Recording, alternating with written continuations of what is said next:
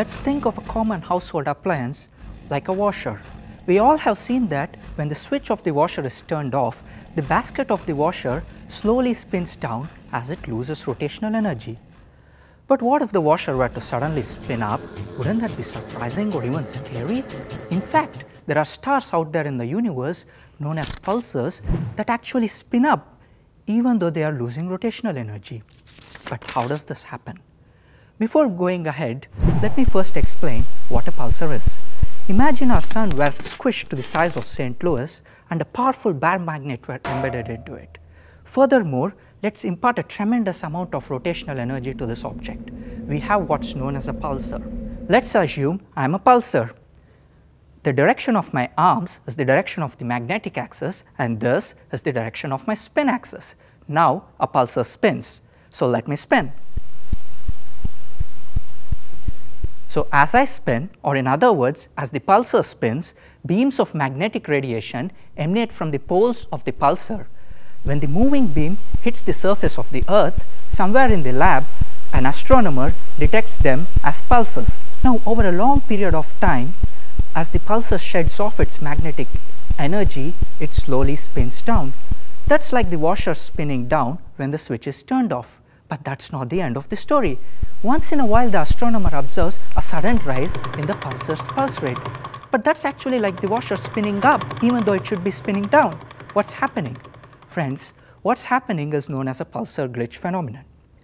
In order to further understand how pulsar glitches happen, let's understand the structure of the star.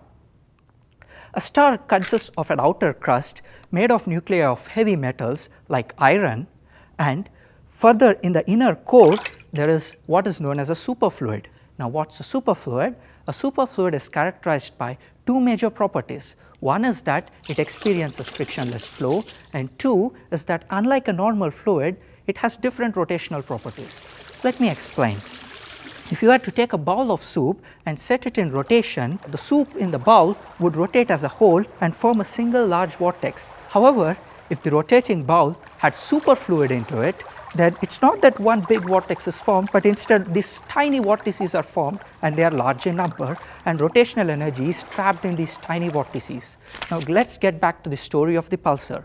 So we had an outer crust made of iron nuclei or any other heavy metal nuclei, and an inner superfluid core.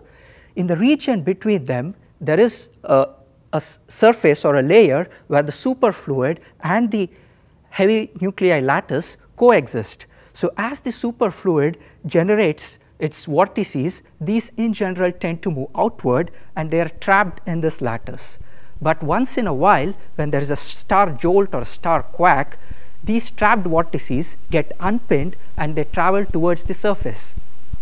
Once they hit the surface, they transfer their rotational energy to the surface, and the outer crust speeds up.